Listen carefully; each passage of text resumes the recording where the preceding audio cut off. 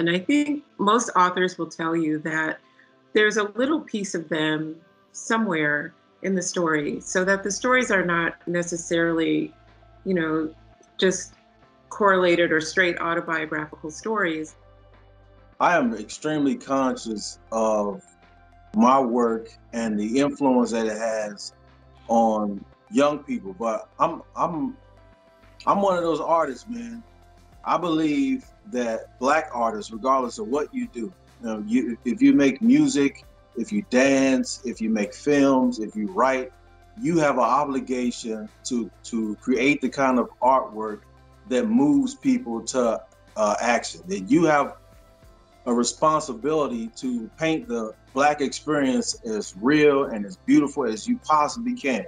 That whole idea of the little girl, Kiana, who imagines all the wonderful things and talks about all the wonderful ways that she can wear her hair, that spirit of creativity and joy is really what I wanted to transmit in this story. I wanted us to kind of, kids especially, to kind of think about what's important in their communities and to value their own history and stories and be active in kind of preserving that and creating the communities that they want to see, that they want to live in. I actually wrote the poem and I entitled it Crown, an ode to the fresh cut.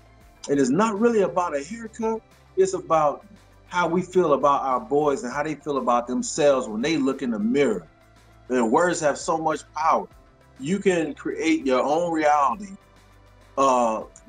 just through language, just through positive thinking, thoughts, ideas. And I was able at an early age to create characters, to create people, to create whole new worlds. You know what I'm saying? I wrote my first short story when I was 10.